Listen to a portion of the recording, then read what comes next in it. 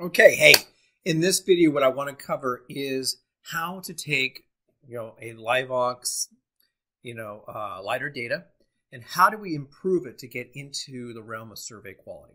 There's a lot of different units on the market today, and I just covered what I thought was the best attributes on your LiDAR workflow. But today, now I want to go into different conditionings or different elements of refinement that you can do to take an automotive sensor like the LiveVox system and bring it into something that you can actually do survey with. So a lot of guys are out there showing pretty point clouds and saying, hey, this is fantastic. And I'm excited too. And I started there 8 years ago. But today, what I want to show is the elements of what happens underneath that'll make surveyors excited and what you need to consider when you're looking at the market today.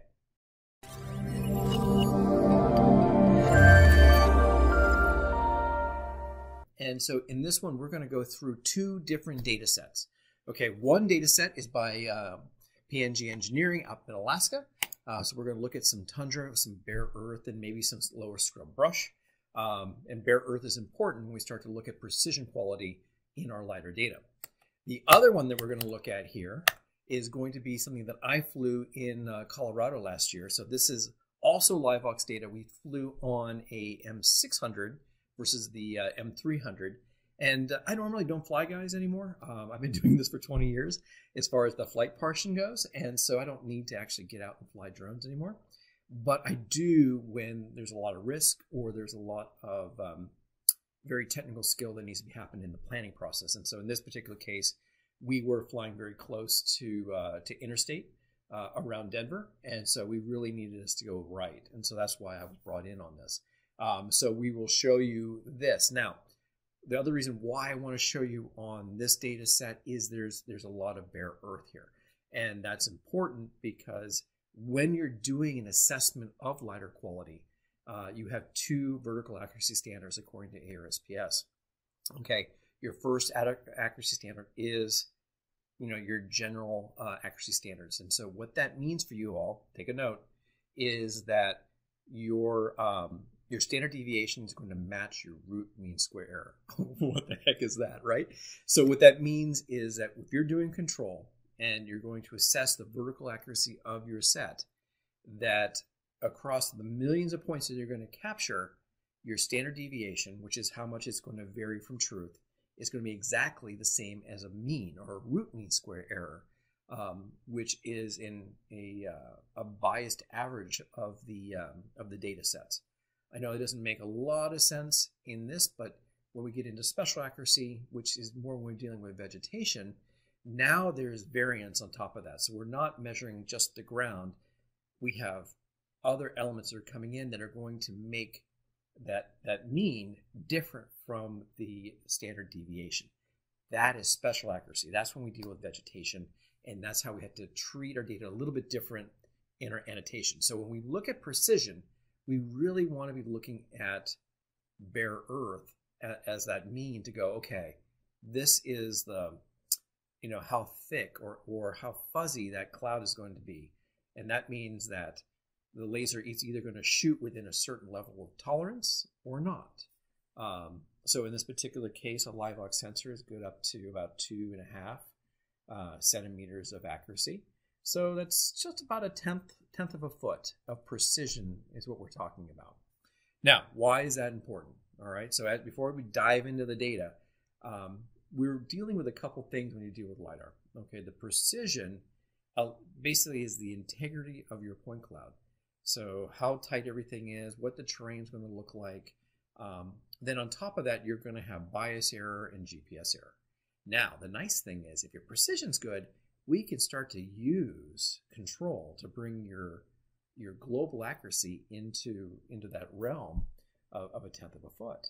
Okay, the tighter your control is, the better, or the ability to pull that data or snap it to grid is what you want to do. So that's why this is important. Okay, and so with all the LiDAR sensors or LiveVox sensors out there today, and we're going to start with this because this is the one that's being adopted the most.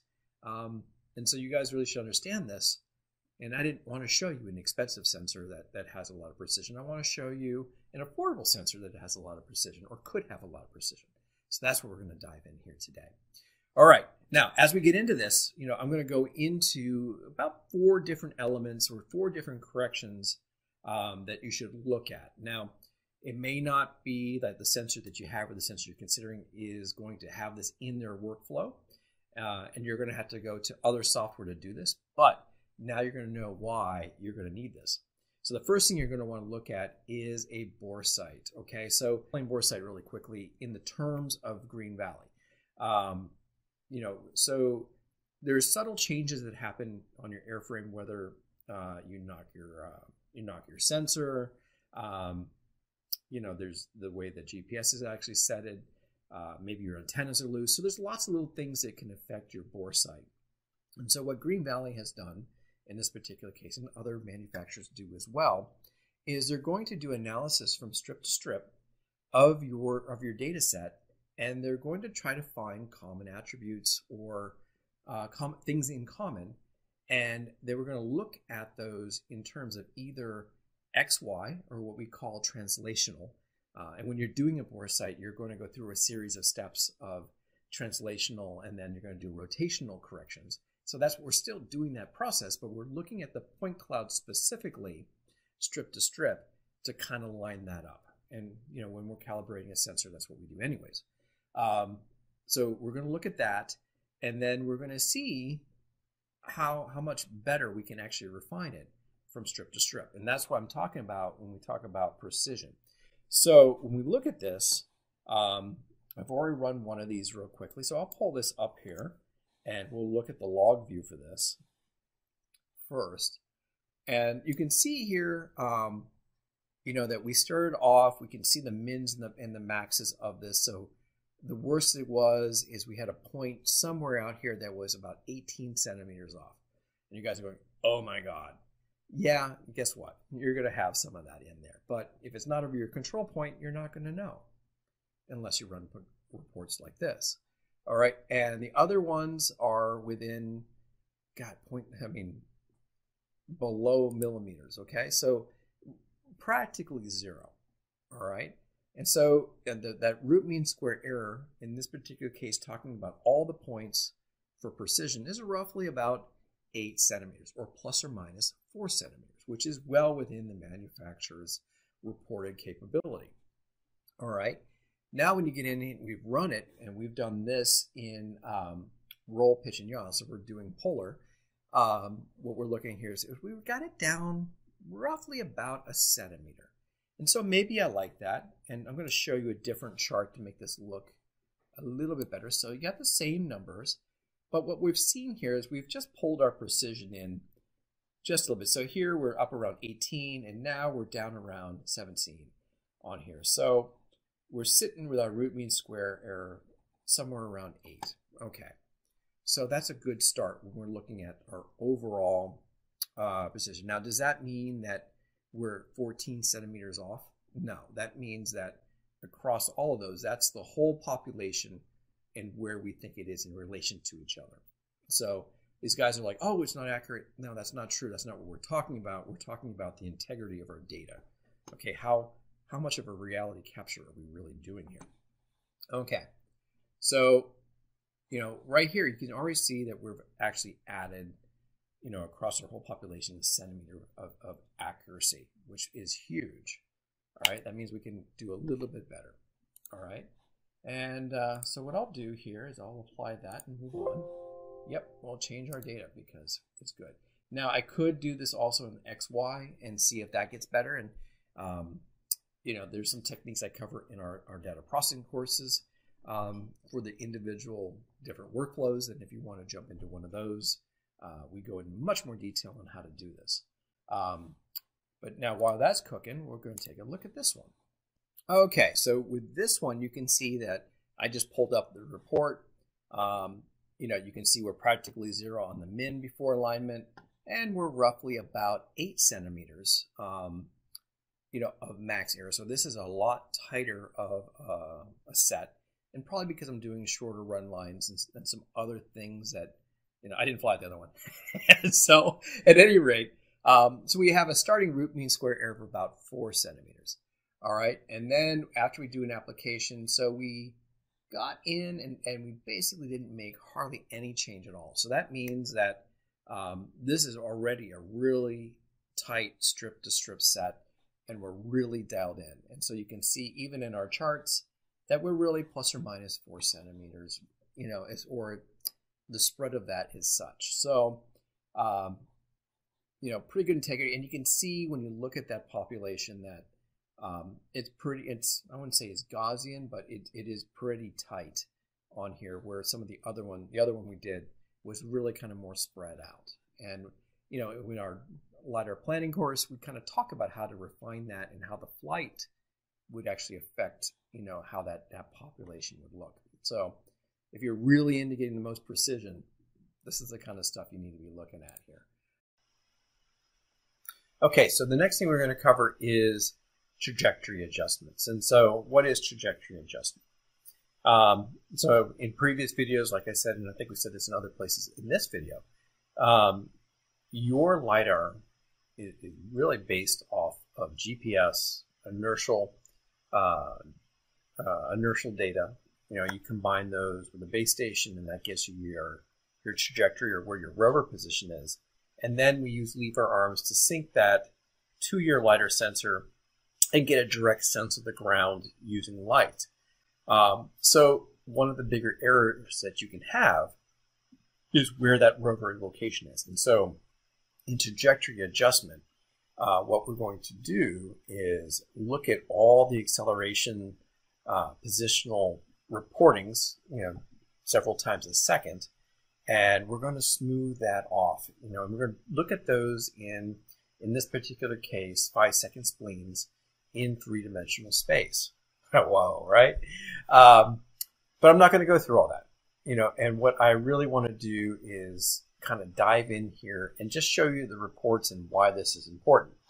So I'll come in, and I've already have the trajectory adjustment open. So let's go ahead and pull open that report.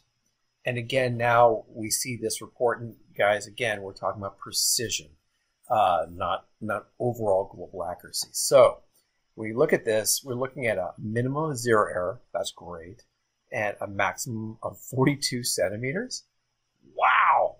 And then we look at a root mean square of about 8 centimeters. Okay, so when you look at this chart down below on here, you can see that, you have 42 all the way here to the end tail.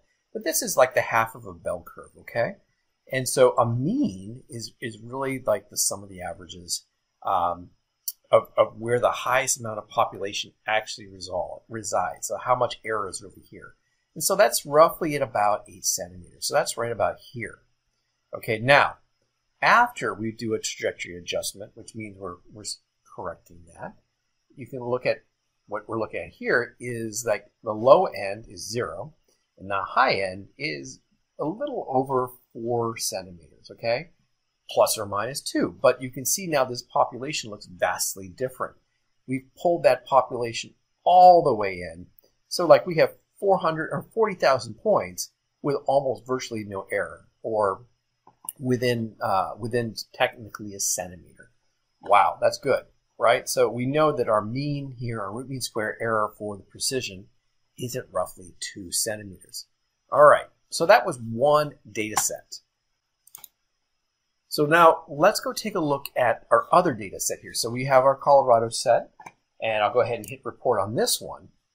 And so here, again, flew it differently, and that makes a big difference.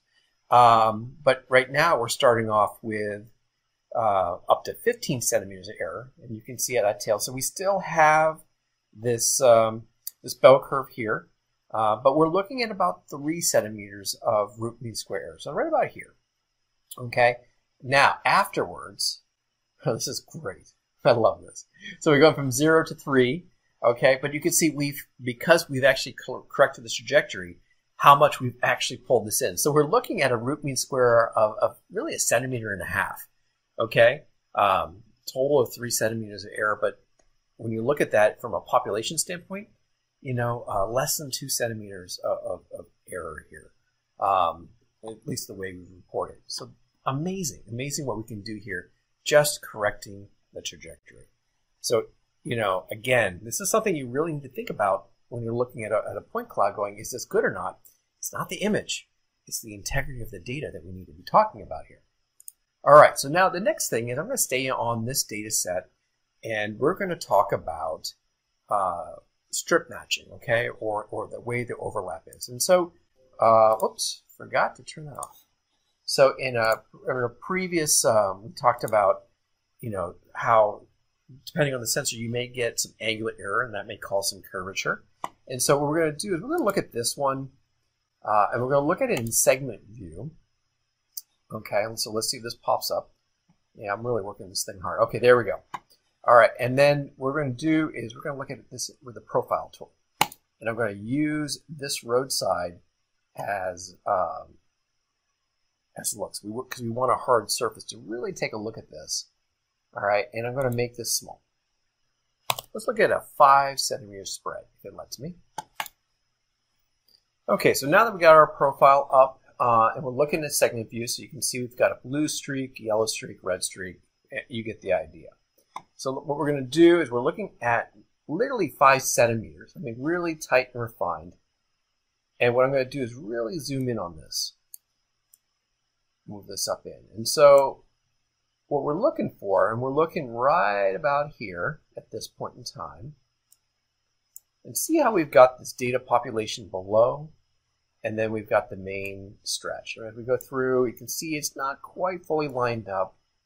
And as we get farther and farther into center mass, our populations of red and yellow in this particular case are starting to tighten up. And so that is a good surface. And so that's what we want. So what we want to do in here is we want to make sure that we have a consistent surface all the way through without outliers, and that creates a better surface or a better data set for us. So I'm going to go into now control view, and I'm going to show you by just running this. And so I ran this a little earlier here, and you can see now, close that, by running this, this outlier that's right here, and this outlier right here, how this is, you've got all these little spots in here. And then if I come in and let's go to classify again and take this out, so this sometimes is called demonstration, but now I've got a much better line here of points on here. And so that means I'm going to have a better surface and I'm going to have less variability. Now, just so there's no misunderstanding, I'm going to go to, and you can see I did this right on the road's surface. So I've got a nice 80% reflectance material. There's no error on here as far as like it's a surface. I don't have vegetation or anything else that could interfere. And I've got this nice laying out pattern. And so you can see what a big difference this is actually going to make. Okay, now we're going to go and look at our other model here. Okay, so the nice thing is this is tundra, but we're not going to have a nice roadside, but you'll get the gist now to kind of give you another area to kind of look at. So I'll go ahead and go back into my color segmentation strategy so you can see my different lines here. And then I'm going to go into my profile tool again. And we're going to just go ahead and pick a swath anywhere at this particular point. And I've got the buffer on, so that's nice.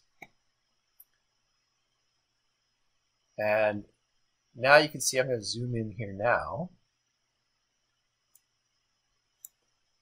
And see I've got good returns in here. I've got good setup in here. And it doesn't look like much until we really start to get in. And you start to see now with this layer, it is not quite in with the rest of them. And the same thing with the green. Looks like we didn't get a good return here. So now I'll go ahead and turn my classified view on. Let's go ahead and take a look at both of these. Hit OK. And again, you can see these areas here that are outlined. And again, coming in here, turn that off. All right. So automatically you can see that just by doing this, getting rid of those overlapped points, that we have a much better surface on here. And that means we're going to have a much more accurate piece. Because when you start to, coming back here again, add these extra pieces, these become outliers data set. And so that's going to interfere with your contours, your surface. And so if you're doing dirt work or you're trying to get really refined on what you're doing, this makes a huge difference. Now, if you're going through the brush and you want 1 foot contours, do what you want. But if you really want to get down to that 6-inch contour piece at an affordable price, this is how we do that. All right. So now that we got that, we're going to move on to the next thing. Okay, so one of the other things that can make a really bad day is actually having noise. Now, you can in post-process filter that out or cut it out, whether you're using Global Mapper or TerraSolids or what have you. But again, this could really throw off your surface. It could create a lot of work for you. So I'm using a height model, and I'm going to blow these points up on here, and we're going to increase in size just so we can see that, yeah, there's still a thin layer of set here. So let's go ahead and denoise this and look at what that's going to do. Now, mind you guys, when you're doing classification schemes and if you're doing ARSPS standards and that kind of stuff, if you're doing that kind of certification, understand that with this noise up here, high noise, which is up and away from it, and low noises is attributes or artifacts that are close to your surface. This can affect the accuracy greatly on here. So what we want to do is see if we can automate this and get rid of as much of this as possible. And as a true story, we had processed some data for Kansas State for a course, and we had one point that came in about 2,000 meters below the surface. We had a hard time finding it. Totally threw off our accuracy and made this huge, when we did a surface, it made this huge divot in the surface, and it took a while for us to find it and correct that. So it might seem like it's extreme for some of you folks, but it actually affected the data product and how water flowed over the surface and a whole bunch of things. So if you don't get it cleaned up, you're going to create a lot more work for you later on. All right, so let's go take a look at this. Okay, so we've run the remove noise tool. So we'll put this on a profile, and what we've done is, whenever you make a data modification, you don't want to remove your data. So we have 2 data sets actually on top of each other. So let's go ahead and get rid of the original just so we can see what was left here. And then we'll go ahead and bring that into height model really quickly and scale up our points. Yeah, look at that. And you can see now that's totally clean. Okay. Look, yeah, looks like we got one little point right there. So again, overall looking really, really good. Okay, so again, we're going to look at this data set, which is, again, obviously a lot more active, or a lot more noise on this, so we can see this. So let's go ahead and run this one as well. And you can see this is a pretty extreme case on this let's see if I can spin it here.